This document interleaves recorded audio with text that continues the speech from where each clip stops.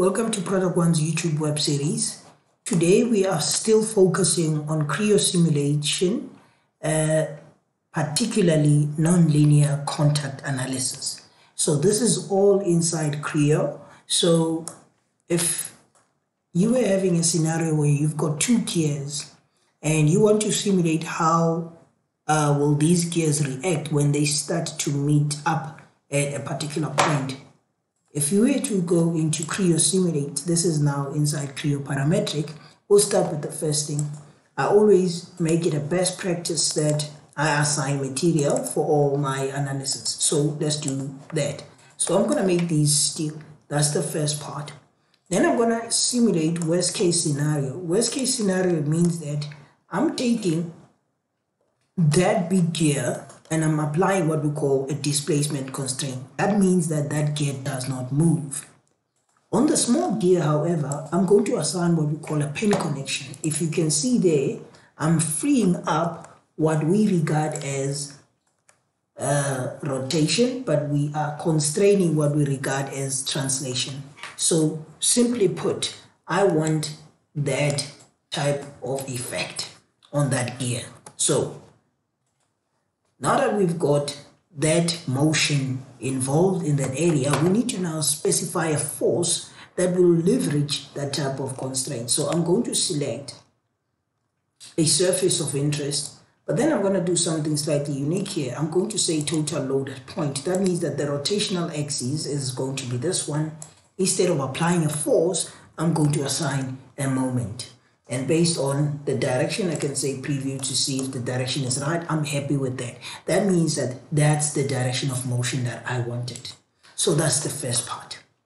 Now, one thing to be careful of is when you're running a contact analysis, you must always remember that it's a non-linear study.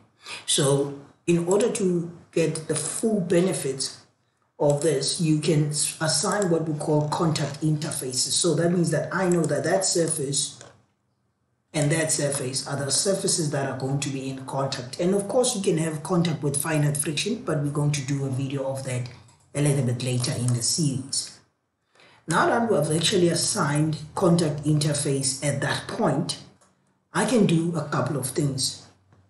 One, I can mesh or create elements of those two components, and this is the default mesh, and this is how it looks like. There's a reason why I show this mesh. I'm going to make some modification a bit later on another analysis. So that's pretty much what you need to do to define a nonlinear contact analysis. What I'm going to do here is create what we call a quick study. So if you can see there, automatically this stipulates that it's nonlinear. Instead of running an entire analysis, I'm just going to choose quick check. So due to the screen resolution, I'm just going to move this slightly here and into this other window, so I'm able to select OK in this instance because the screen resolution is small on that instance. If I run that analysis, so let's overwrite what's already there, you will see this analysis is very, very quick. So essentially, this is what is happening behind the scenes. So as it's busy calculating, you will now get a signal that the analysis is complete, as you can see there. Now I can say, show me the results of this. So the results window, here it is, and this is obviously my results dialog box. So what is it that I want to see? I want to see displacement. So I can say, show enough, show me the displacement, and this is currently what I have. All right, this is just purely displacement. It shows that there's some kind of movement here and there's some impact on this. Well, let's take this further. Why don't we say show this as deformed? We can even go as far as overlay the original what you call gear, basically have something like this. So this is now the original position of the other gear, and this is obviously the resultant motion. As you can see, this is what you have. Of course, you don't have to stick with displacement only. You can say, show me how the von Mises stress will look like. So typically, in a scenario like this, any engineer will tell you that those are the areas that they would like to interrogate a bit further, including here. So what do you do in a scenario like that? So I can say, how about we do something like this? I'm going to close that result and I'm going to do the following. First and foremost, I'm going to apply what you call a volume region. On the previous video, I showcased what is a volume region and what is the benefit of it. So what I have here is the following. I have an area of interest which is here. This is where I'm going to get my high stresses. So I'm going to say, how about I create a circle between those two entities, let's say here. All right, and probably maybe let's just change this diameter. I'll just delete the other constraint that's there.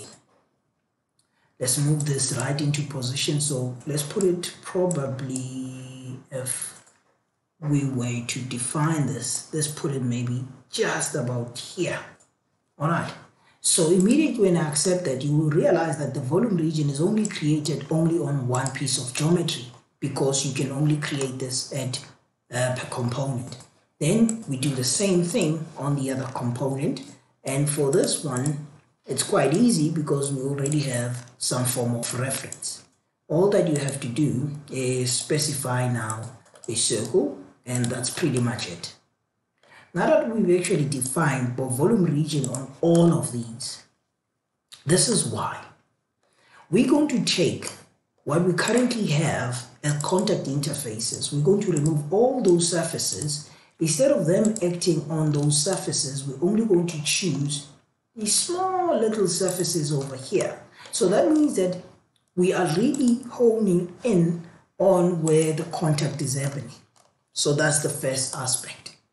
Then the other aspect will be the following. I'm going to modify the size of the elements on this. So I'm going to make this component and that component, the size of the elements to be, let's say 1 millimeter. So it's quite small. And on top of all of that, I'm going to have multiple controls at specific areas. So I'm going to say I want elements at these key regions to be even smaller.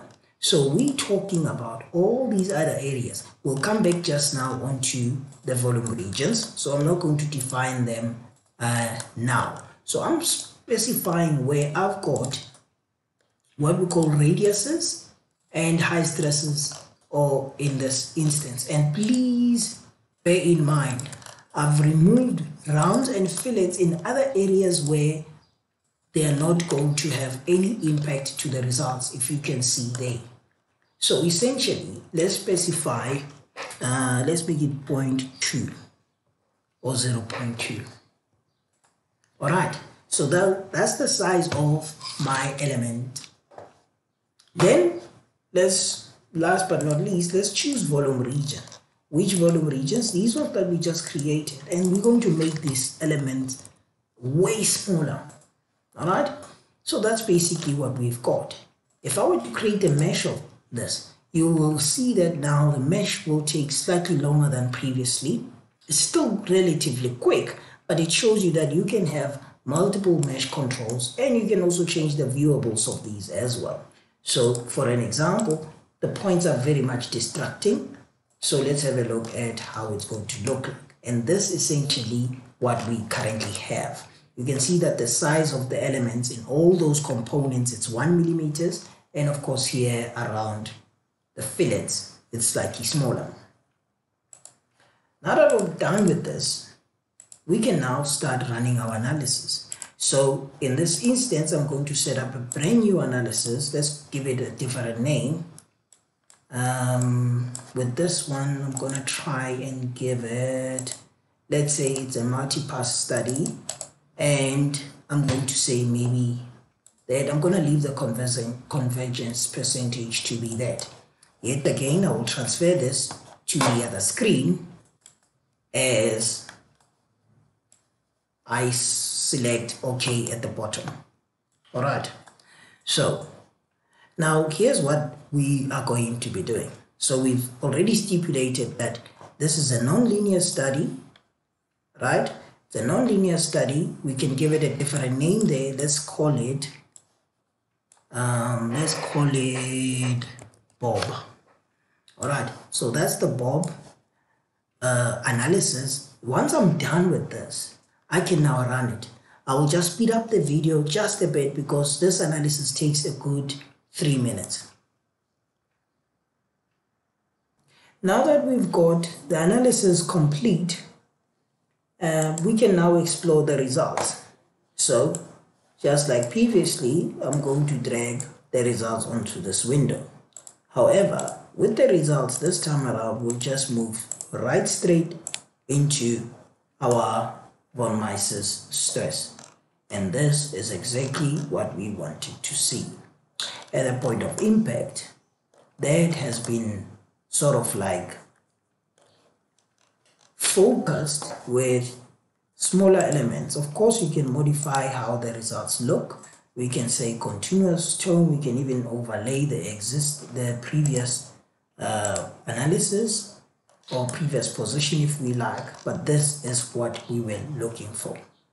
Now, what we've done is create a contact analysis when you've got two objects in contact with one having a particular force, transferring it into another object. So for what is worth, you can also modify this and showcase the element size if maybe you want to see that on your results as well. All right, so that's the power of Creo Simulate. It's extremely easy, but very powerful. Until next time, goodbye.